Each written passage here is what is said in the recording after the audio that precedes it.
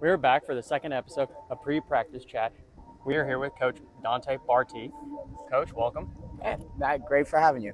Yeah. So, this is your first season as defensive coordinator. What was kind of your process of getting into coaching, and why do you enjoy it? Yeah, so I started coaching football when I was 17 years old. I coached at a place called Perry High School. I actually got a kind of a season-ending injury as a freshman in high school, and I always knew I wanted to be a football coach because I always enjoy the combination of strategy as well as teaching pedagogy, right?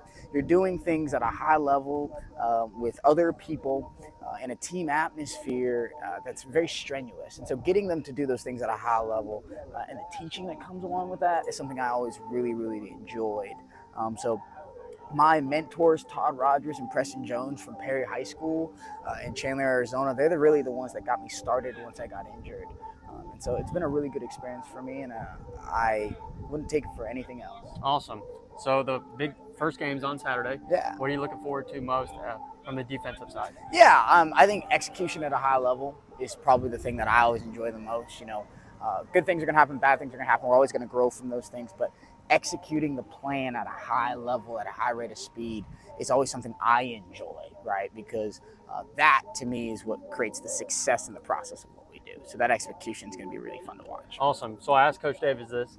What is your favorite movie? The third Star Wars movie, which is Star Wars Revenge of the Sith, is my favorite movie of all time. I'm a Star Wars nut.